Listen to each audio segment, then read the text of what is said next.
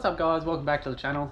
As you guys might have seen on my Instagram, I got the shocks back for the Beamer. So I'm going to go through and throw them back in today. Just sent them back to Chris to get them sorted for the V8 and just check them over because there was a loose bolt or two. But that was probably my fault. But all good now, they're all sorted, so we'll throw them back in.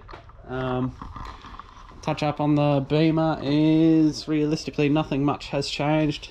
I'm still waiting for my covers to get welded, waiting to buy the fuel system and fuel line.